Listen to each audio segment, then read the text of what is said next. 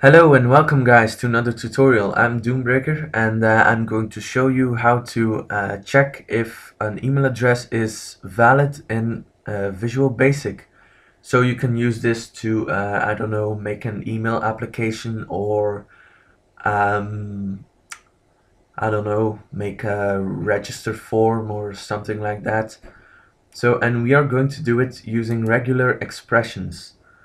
Don't worry about what regular expressions is. Um, and don't be intimidated by this code. I'm going to post this code in the description, probably as a pastebin link, just to shorten stuff up. But let's debug it first. So let's say my email address is this legit at Mailinator.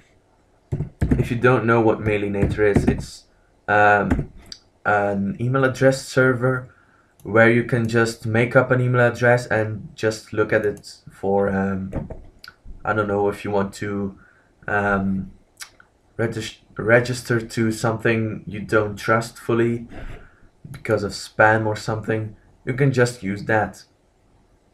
And if we press check, it's going to say email checked. Is this legit at mailinator.net is a valid email address. But if we type in shololol, it's an invalid email address. And if you had your own mail server, so if I had admin, yes, at doombreaker.com, so it's going to say it's a valid email address because it doesn't know, it doesn't check if it really exists, it just checks if the basic structure of an email address is there. Yeah. Then let's go to the code. To start, we say import system.text.regular expressions. And then we are going to make a function. So function email check by val email address as string as boolean. Boolean means that it's going to return a true or a false statement, which is pretty obvious, I guess. And then we say declare the pattern as a string, and this is the basic pattern of an email address. As you can see, it can be all those characters and then an at and then all those characters and all that stuff. So don't worry about it, I'm going to post it in the description. Then declare email address match as a match is equal to regex, which is regular expressions, dot match the email address with the pattern.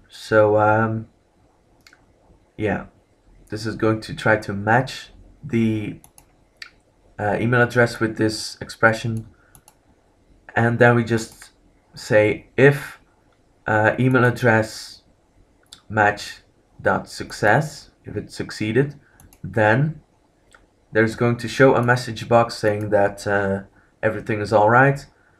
Else, so if it's not a success, then it's just going to show a message box that's saying that the email address is invalid and it doesn't exist, or it's not a possible email address or something like that. So yeah, and in the button one.click we just say declare my email as a string, which is textbox one.text, which is where your email address is going to be typed, and then email check, which is the function, with my email as the email address, and then it's just going to do this.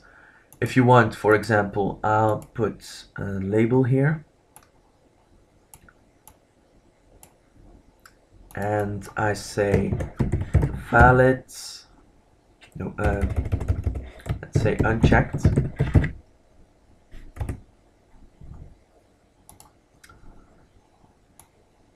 and put it there.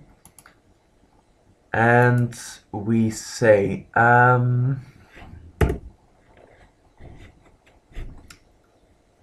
so we just remove this, and we remove this, and here we say return true, because it is a success and you need to return true, and here return false. False, yep. And then here we can remove this, and we can say if what's it called? I forgot the name of my function. If email check with my email returns a true value, then label1.text is going to be valid email. Put that in brackets, not in brackets, in quotation marks. So label1.text is valid email,